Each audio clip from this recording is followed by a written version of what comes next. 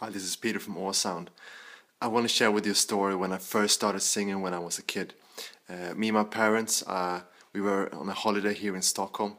I grew up in south of Sweden, and like it was a big thing coming to this big city. And we went to a place, and there was a guy who had a little show there with puppets and things, and it was really crazy.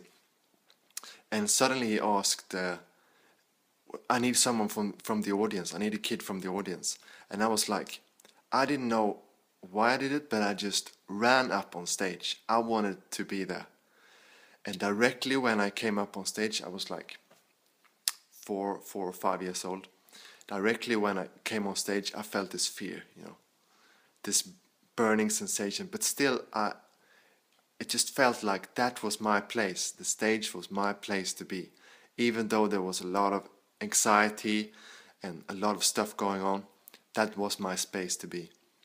And he asked me to sing a song, and I was like, what am I going to sing? And I sang some children tune in Swedish.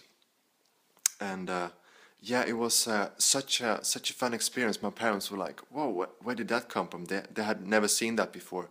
But it was so nice to do that, have that experience, and I got really embarrassed after singing, but I really liked it at the same time, and after that I went to sit in the audience again,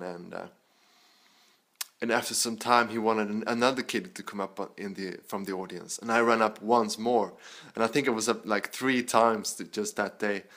And he was like, oh, now we need to have someone else. And then I convinced my brother to grow up, because I wanted to grow up as well that time. So, yeah, just remember that so much longing to be in that space, that magical tingling sensation, but also being in that fear, like that was such an experience.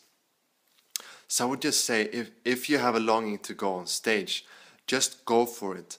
Try that out, and no matter what comes up, just feel that magical space the stage is. Feel that magical, the tingling sensation, and because it's an amazing place to be. And if you have some kind of longing for doing it, just do it. You will find it greatly empowering.